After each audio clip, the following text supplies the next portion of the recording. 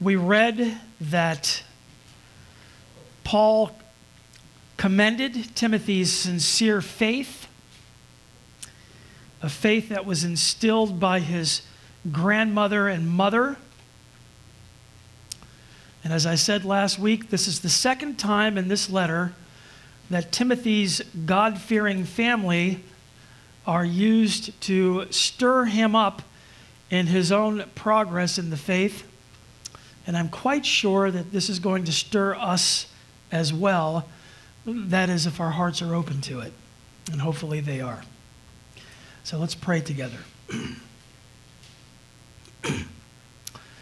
Heavenly Father, we thank you for your presence today, Lord. Thank you, God, for the gift of music. Thank you, Lord, that we can communicate the love that we have for you through the music that we sing, the songs that we play. It's a glorious thing, Lord, to give thanks to you. We give thanks to you, Lord, because you are good and your mercy endures forever.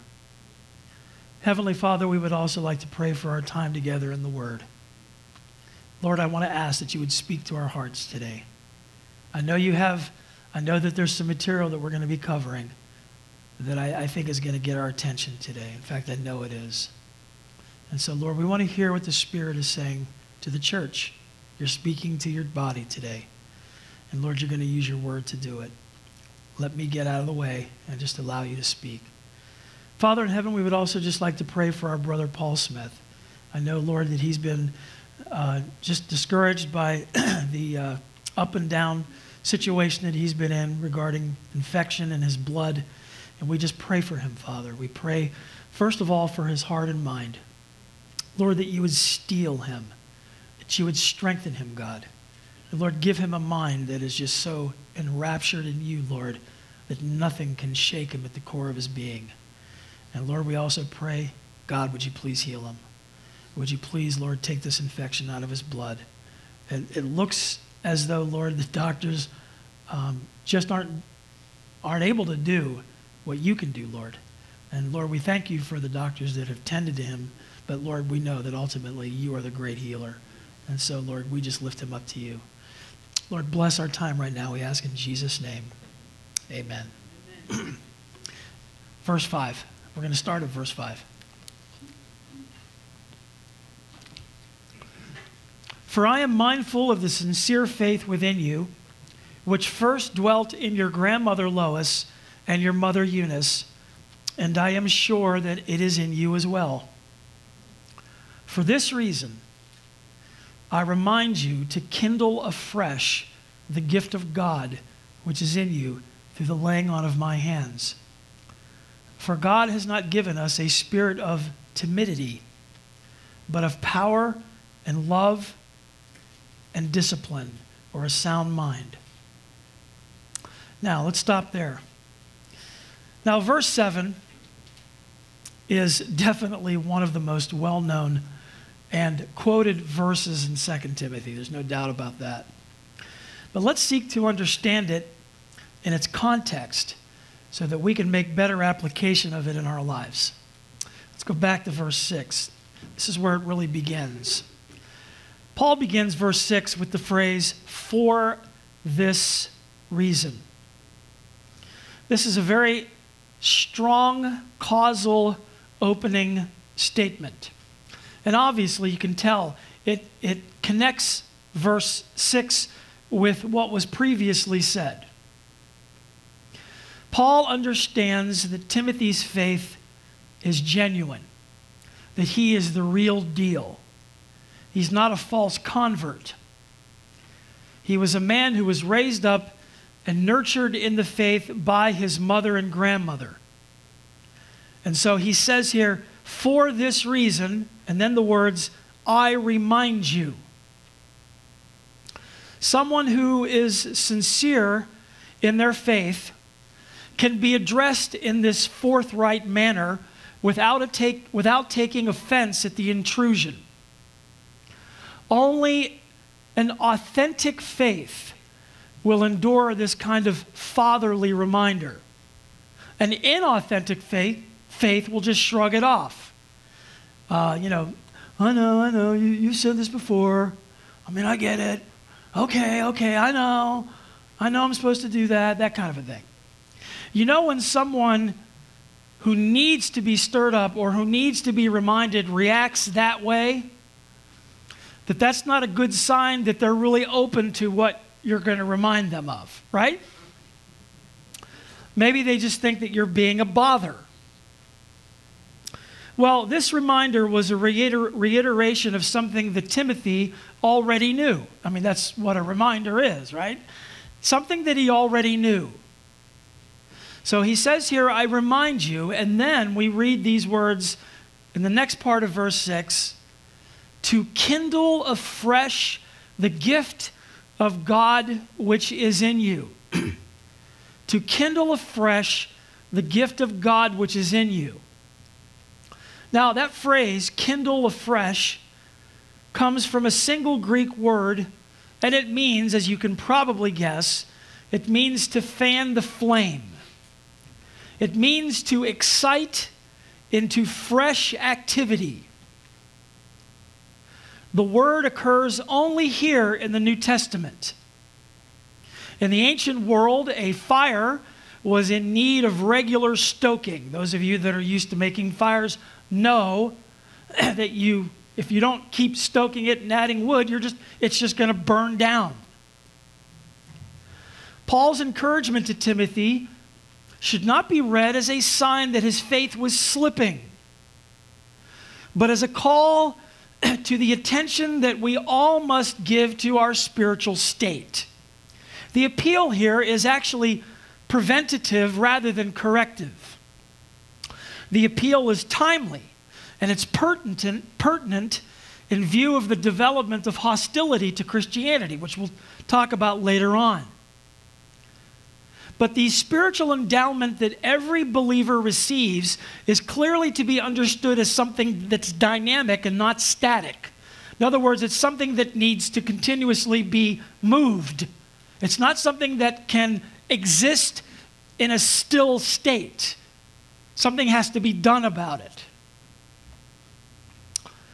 It is purely a gift, but it is a gift that we must respond to, and a relationship which we have to cultivate.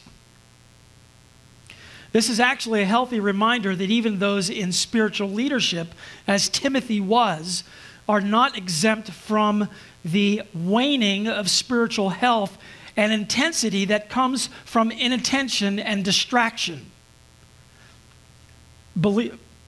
Leaders have to make sure they're living in a constant state of being stirred up. If anything, those in spiritual leadership are to be more zealous and careful because the state of their spiritual health doubly affects those that they lead.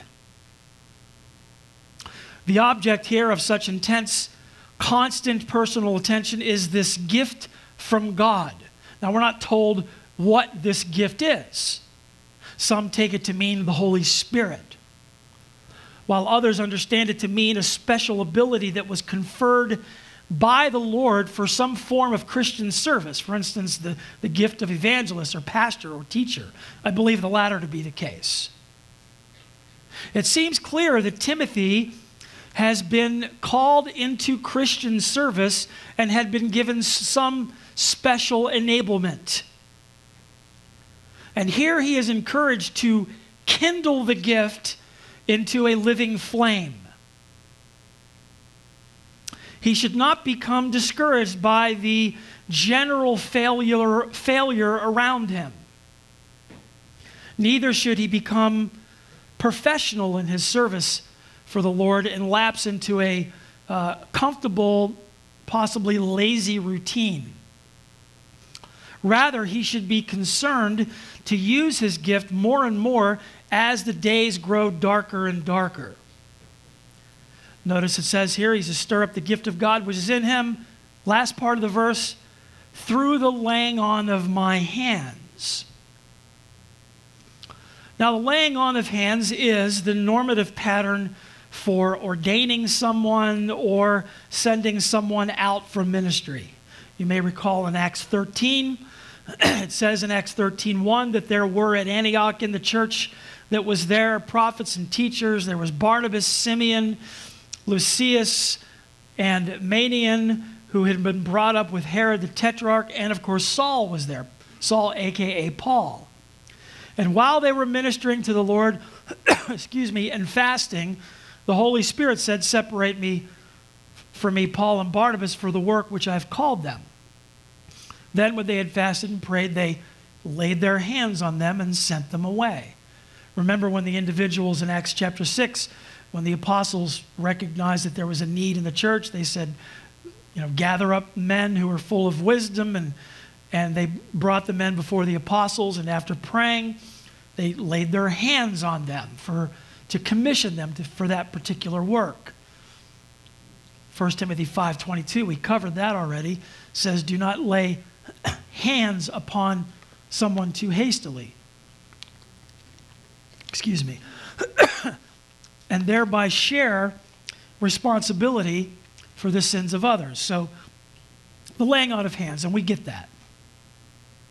Now, we are given a more comprehensive understanding of what this part of the verse means when we couple it together with the parallel passage in 1 Timothy 4, which we've covered already, which says, "Do not neglect the spiritual gift within you, which was bestowed on you through prophetic utterance with the laying on of hands by the presbytery." Similar, it's also similar there in 1 Timothy 4, the exhortation that comes after that, which says, "Take pains with these things, be absorbed in them, so that your progress will be evident to all. Pay close attention to yourself and to your teaching.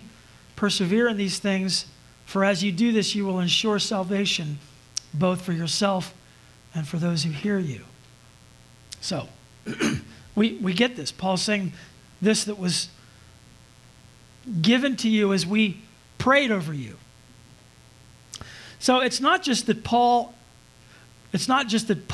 came alongside Timothy for this purpose, but there was a group of elders as well. The presbytery, as it says in 1 Timothy 4.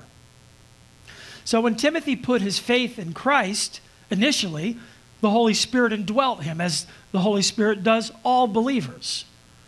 But as the Holy Spirit began to shape Timothy's life, it became clear that the Holy Spirit was calling him into ministry. And as the larger body of God's people recognized this calling, it was affirmed through the laying on of their leaders' hands. And as they did so, the Holy Spirit revealed through that body the way that he would work, the Holy Spirit would work through Timothy in ministry. And that's generally how it happens, isn't it? Now, I want to say more about stirring ourselves up, but I want us to take a look at verse 7 first, and then we'll kind of put it all together. Look at verse 7 again. Once again, it begins with the connecting word. For God has not given us a spirit of timidity, but of power and love and discipline. So here, because of this connecting word, we're able to see that what it is Paul is cautioning Timothy about. He's cautioning Timothy about this idea, this spirit of timidity. Now that's an interesting word there. Timidity is a word that speaks volumes in what it conveys about the person. It's defined here, it means fearfulness, cowardice, a shameful state of fear from a lack of courage. Now, not all fear is bad. The scriptures tell us to fear the Lord, right? That's a good fear. We want to do that. It's also good to have a healthy fear of not wanting to jump into the lion enclosure at the zoo. It's not a bad idea to be afraid of something like that, right? You ever see the people that do that? It's like, okay, whatever. Go for it, dude. Certain kinds of fear can be healthy when it keeps us from doing something dangerous. But the Bible also speaks of types of fear that paralyze us. For example, Proverbs 29:25 says, "The fear of man brings a snare, but he who trusts in the Lord will be exalted." So there's the fear of man. That's not a good fear to have. The kind of fear that this speaks of, timidity, is of the absolute worst kind. This is a fear that is debilitating. It's a fear that keeps the heart from trusting God. And it says here that God has not given us this kind of fear.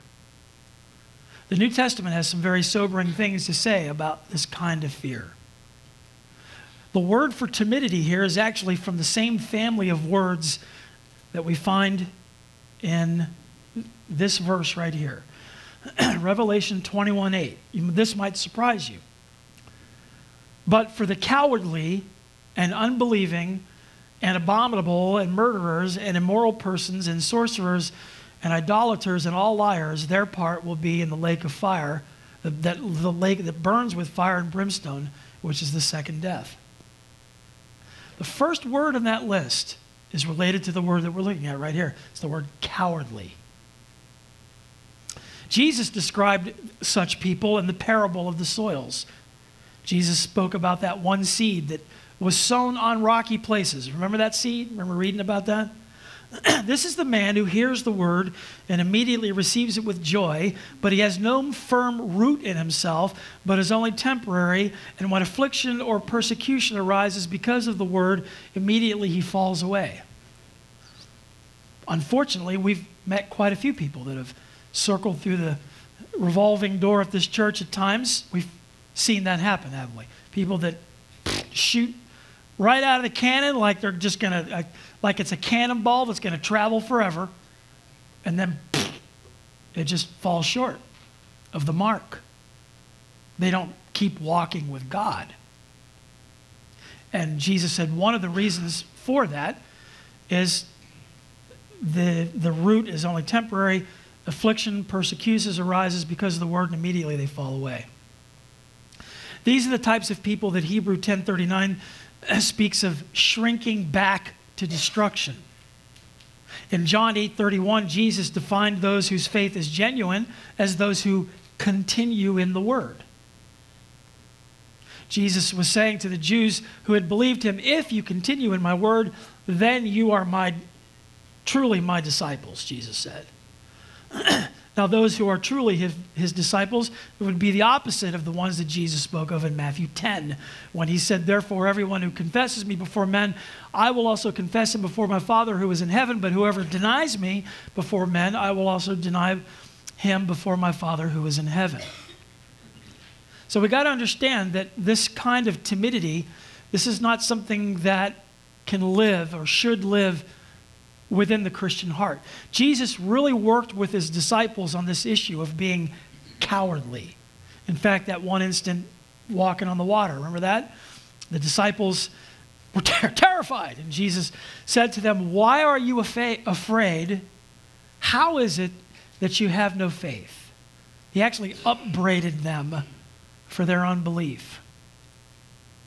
Now, connected to the word here, connected to the definition that I gave you earlier of the word timidity here, this word also conveys the idea of the abandonment of responsibilities due to fear. Now, does this mean that Timothy was a naturally fearful individual? Well, he probably had an inclination toward that. But I do think that his reputation as such has probably been overstated. This word speaks to more than just timidity.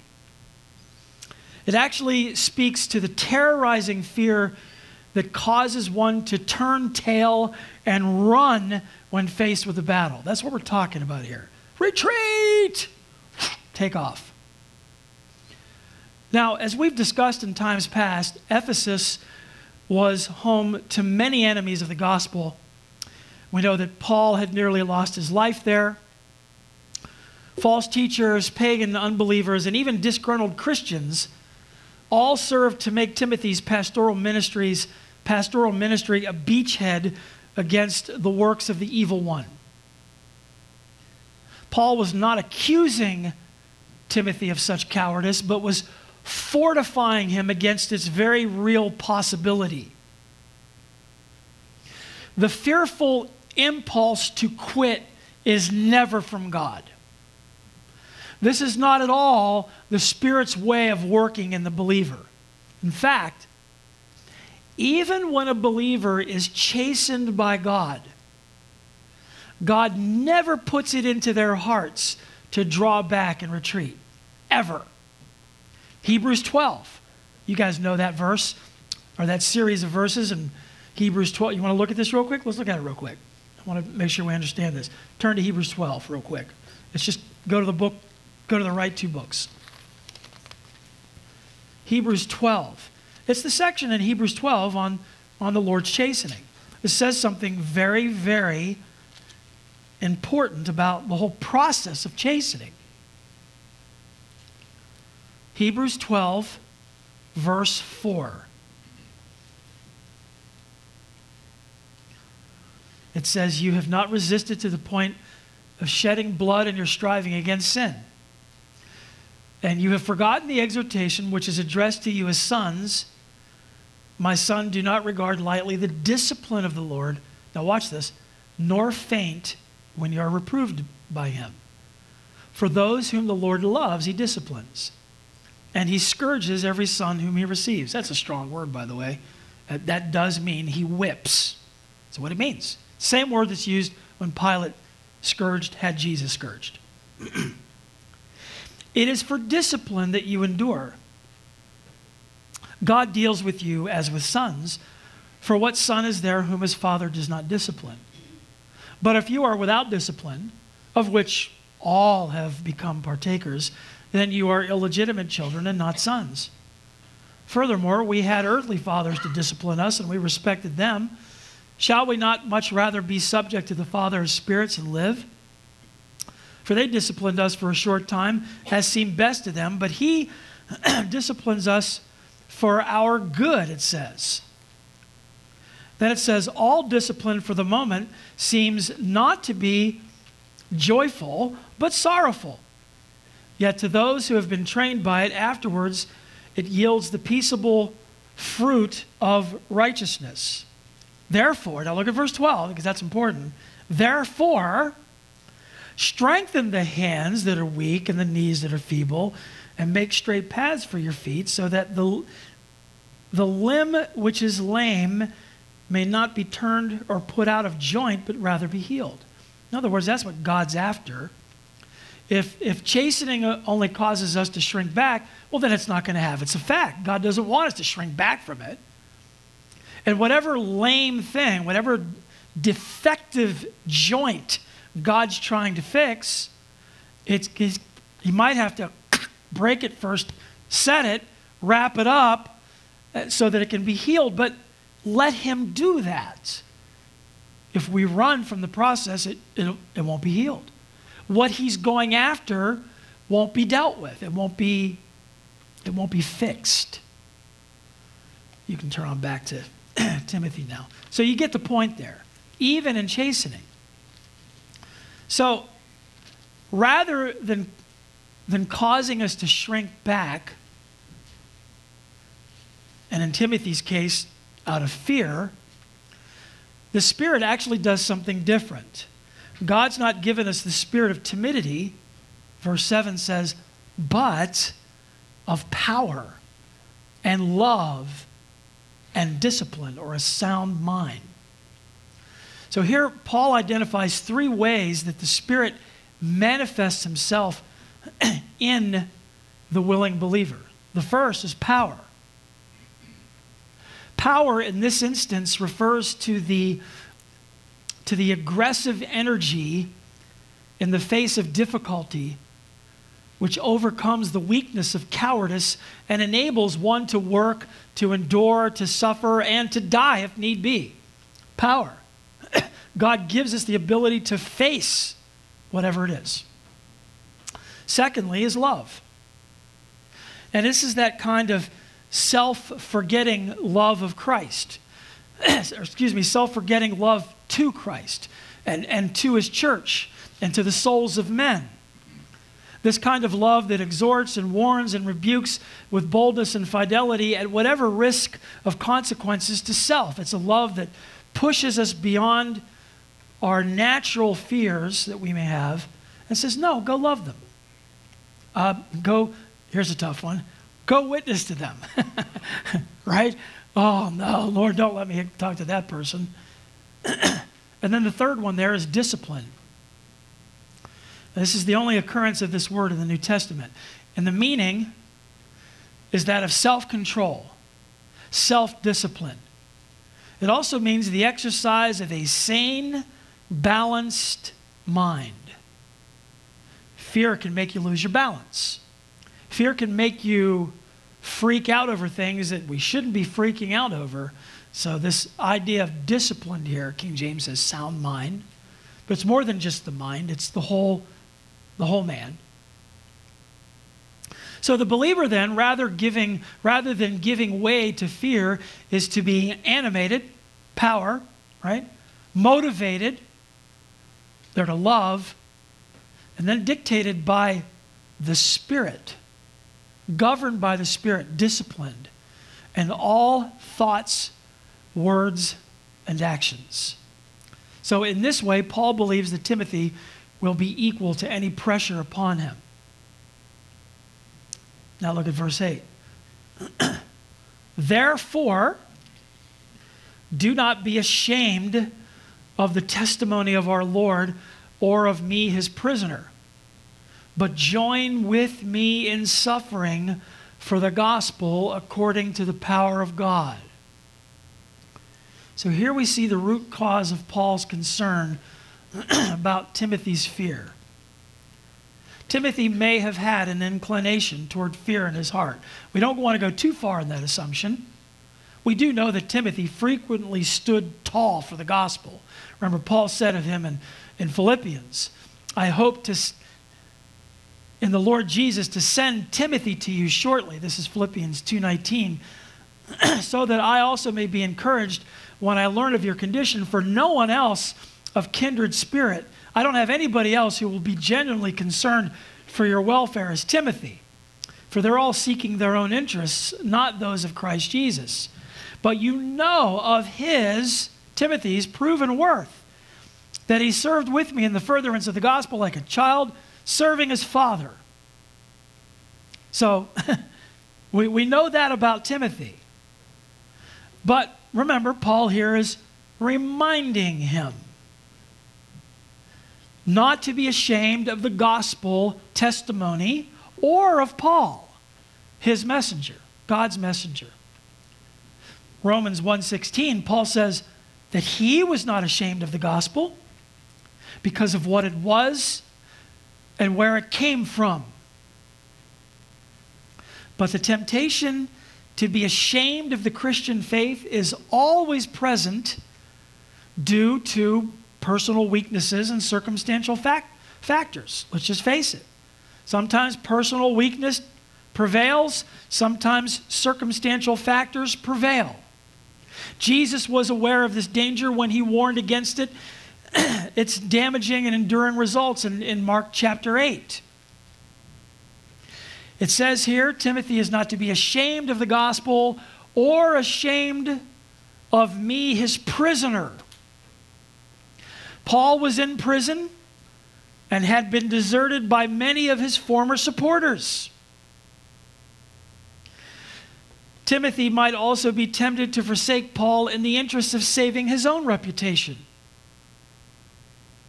But obviously, Paul stood for the truth. And a genuine love of the truth will always extend to those who suffer for proclaiming it, no matter what their outward appearance or circumstances may be. Paul was suffering not because he was a criminal suffering justly for his own crimes, but because he was a Christian being faithful to his heavenly Lord. That's all it was. Paul then says in verse 8, but join with me in suffering for the gospel. So here, Paul invites Timothy to share with him in the noble work of suffering for the gospel. The good news, which in his time and even our time is often despised or rejected or even ignored by the world. Now, Paul didn't mean here that Timothy was to join him in his cell, which that could have happened, I suppose. But that in his own situation, he would carry his own quota of suffering for the advancement and transmission of the gospel. It was inevitable, Paul would say to him later on, those who live godly in Christ Jesus will suffer persecution. Between the world's way of thinking and that promoted by the gospel, there is a radical antithesis which only God's own loving action in Christ Jesus can reverse and overcome. So unless that happens, anyone who's living godly and true to the Lord Jesus Christ in their service, eventually they're going to get it. David Guzik said this. He said, "We often fail to understand that it wasn't easy to follow a crucified master. Today we have sanitized Jesus and disinfected the cross, making it all safe. But in the day Paul wrote this, it would seem strange indeed to follow a crucified man and call him Savior." Think of Jesus' teaching. If you want to be great, be the servant of all. Be like a child. Be like a slave. Be like the younger, like the last instead of the first. This is a testimony some would be ashamed of. I don't want to be that. I don't want to be lower. I don't want to suffer. I don't want to carry a cross. I don't want to deal with that. I want people to like me. I want to make it to the top. I want to be the most popular. I don't want that. I mean, if we were watching Jesus be crucified, that's not something like, sign me up, right? The last part Paul says there, let's not forget this, according to the power of God. Suffering for the gospel is endurable only by the power of God. Only divine power can sustain the servant of the Lord under this kind of load. We need to remember that. Now, as I wind this down right now, I want to just say, kind of going back to where we began at verse 6. Let me say that it is not uncommon for believers to let themselves slip into a lethargic attitude about remaining useful. It is true that a constant stirring needs to happen in order to avoid that. Can any of you remember a time when you felt more useful to God, more useful in the Lord's service? There are many things that can cause a person to not be as useful for the Lord one day as they were another day. And I want our text today to be a reminder for all of us. And part of it goes back to what we talked about last week. There is an expectation laid upon Timothy because of his calling, yes. But it's also because that there were a number of people who had witnessed the Spirit's work of developing Timothy. And the same holds true for all of us. Think about the things that make us lose heart. Think about the things that make us lose steam. I don't know about you guys, but there are times when I lose steam too easily. I get discouraged very easily. The smallest thing can sort of tip me over. Now, I deal with it in my heart. I mean, I try to take it to the Lord. I try to go to God and confess it to the Lord and say, Lord, and whatever pours out of my heart at that time. But in my spirit, I'm quickly shaken. And it really does disturb me sometimes. Because I know that sometimes it's because I lack the kind of trust that I need to have for the Lord. But how many times do Christians become semi-useless because something presses in upon them and they fall out of good use? Perhaps they put themselves on the shelf.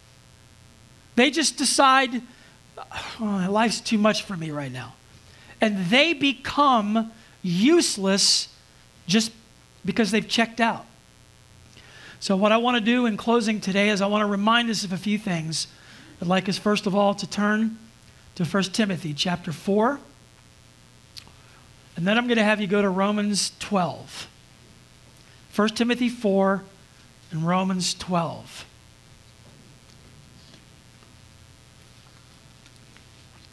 Timothy's told here to stir up.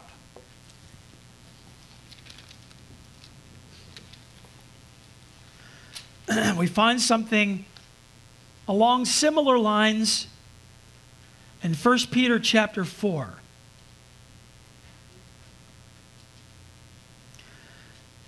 And why don't we begin? Let's start at verse 7. 1 Peter 4, verse 7. Oh, did I say 1 Timothy? Yes. Duh. Now, see, that's going to discourage me later on. 1 Peter chapter 4.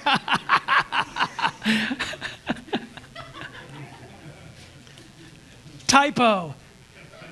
That's when you need verbal whiteout. 1 Peter chapter 4. I've got it right here in front. I'm looking at it. Come on, guys. Hey, have you ever been listening to a sermon and they tell you to turn to the wrong verse and they never catch it? You ever had that happen?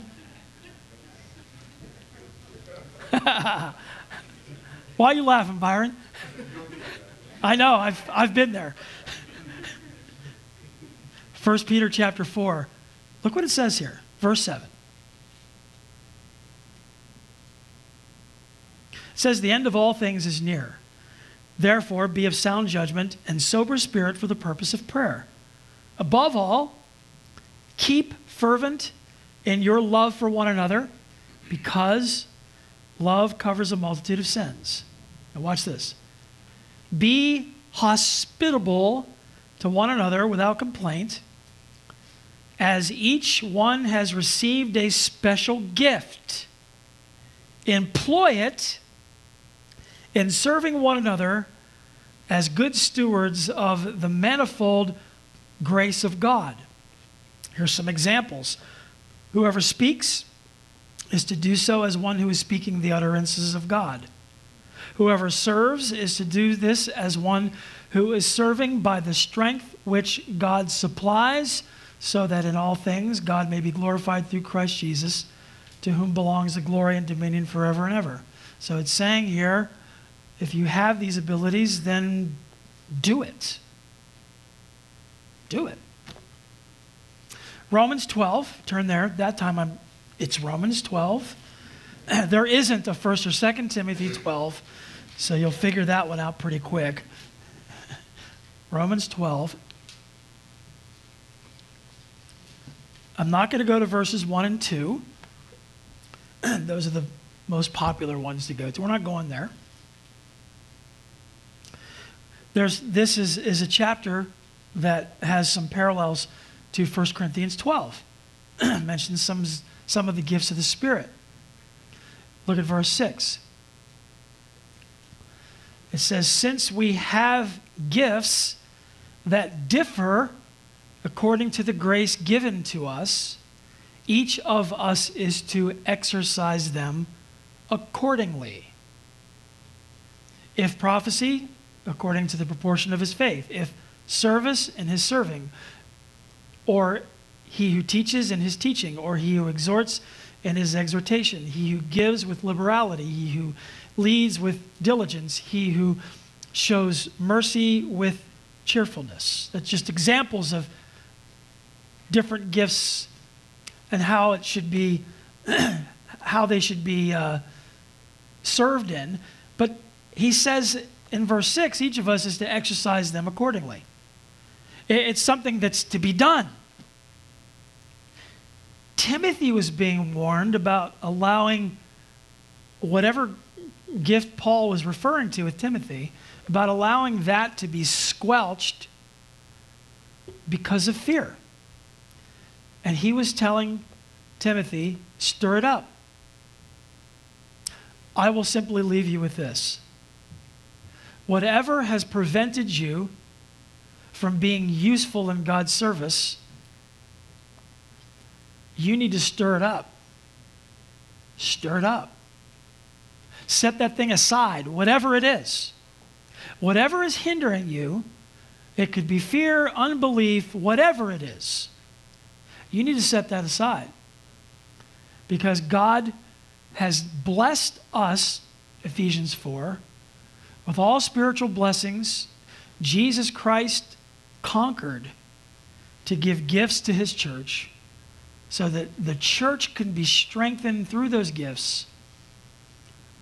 And we need to make sure that we don't allow something like fear to hold us back. Right now, we've prayed for the folks in the Middle East. I can't imagine what they're going through and just trying to get the word out. And the amount of opposition that they're facing in just trying to share the gospel with people and to get people saved and to disciple the people who get saved. They literally can lose their lives just talking about it. Now, we don't need to be shamed because we're not being persecuted in that way yet. It's coming. It's coming eventually. But where we do need to feel that sense of remorse is when we know that something much less significant can shut us down and render us useless in our service to God. And so, brothers and sisters, we need to make sure that we too, as the apostle was writing here to Timothy, we need to make sure that we stir up the gift of God that is within us through the laying on of hands. For God has not given us a spirit of timidity. God's not called us to shrink back, to cower. God's not called us to succumb to that kind of fear. The Lord's saying, shake it off and move into the light and do whatever he wants us to do. Amen? Let's stand. It doesn't end there. There's actually more reason for this. It's going to continue. Paul's going to remind Timothy about a lot of things related to verses 6 through 8.